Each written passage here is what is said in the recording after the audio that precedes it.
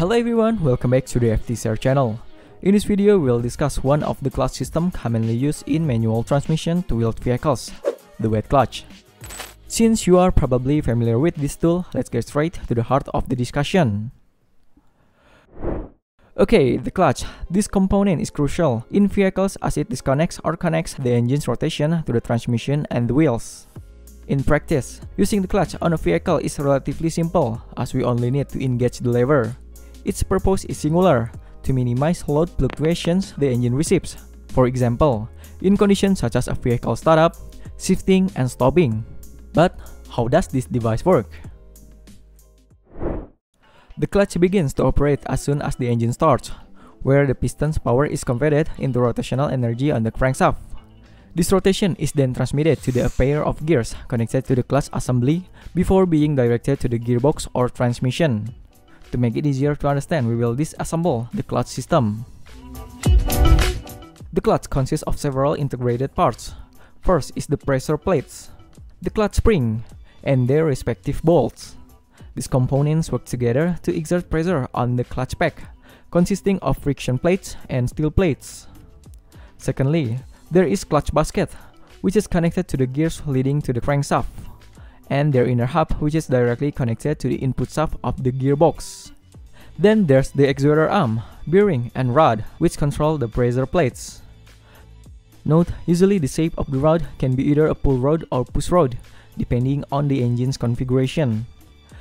The last component, of course, are the clutch cable and lever. Alright, those are the parts that make up the clutch assembly. Now let's take a look at how these components work together. The first component is the clutch basket. This component is connected to the engine and can move freely without affecting the gearbox. As for the second component is the inner hub, which when attached is directly connected to the input shaft. As we can see, when this component is rotated, the input shaft in the transmission also rotates. In this condition, the clutch basket and the inner hub can move independently. We need a hypothetical connector between the clutch basket and the inner hub to transmit the rotation from the crankshaft to the gearbox. When this hypothetical connector is engaged and start working, rotational energy from the crankshaft is transferred to the input shaft of the gearbox. Then, when the hypothetical connector is disengaged, the connection of energy or rotation is interrupted and both components move independently again. Well, that's how the inner hub and clutch basket work. However, here we encounter an issue that rotation from the engine can only be transmitted when the engine is at a standstill or turned off. If the engine is running, we will have difficulty re-engaging the hypothetical connector because of the challenge of aligning the positions of the clutch basket, inner hub, and the connector. To address this issue, engineers redesigned the hypothetical connector to make it work as intended. That is, intending to transmit and interrupt the rotation from the engine to the gearbox without removing the hypothetical connector component. This condition was realized by splitting the hypothetical connector into two different parts. First, the friction plate, which functions to grip and lock onto the clutch basket. And upon closer inspection, this component also has a rough section on its surface. The second is the steel plate. This plate has a teeth or spline on its inner area, which lock the rotation on the inner hub to the input shaft in the gearbox. Both components function as the hypothetical connector by clamping between the rough surface friction plate and the steel plate, utilizing the pressure from the spring in the pressure plates.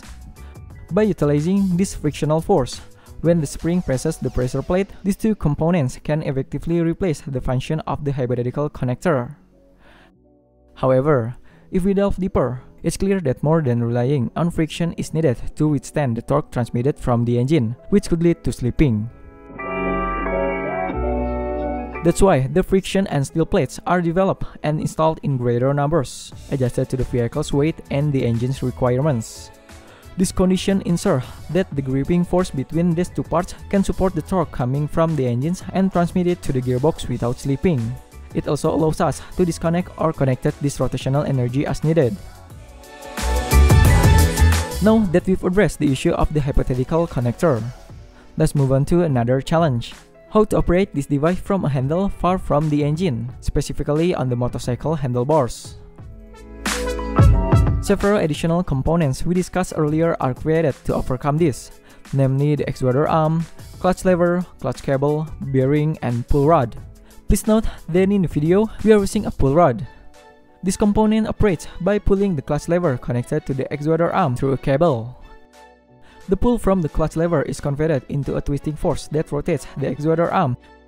This rotation pulls a rod connected directly to the pressure plate through a bearing, reducing the frictional force between the friction plate and the steel plate. People commonly refer to this condition as half clutch. Then, if the clutch pressure is continuous until the friction between the plates is completely disconnected, this is the full clutch position. When the clutch lever is released, the spring in the pressure plate will push the pressure plate back inward to exert pressure on both the steel plate and the friction plate, creating friction until these two components lock together. In this condition, the vehicle can move smoothly, starting, going uphill, or stopping.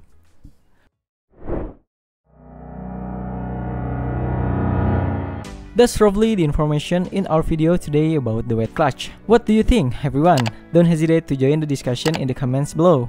See you in the next video and thanks for watching.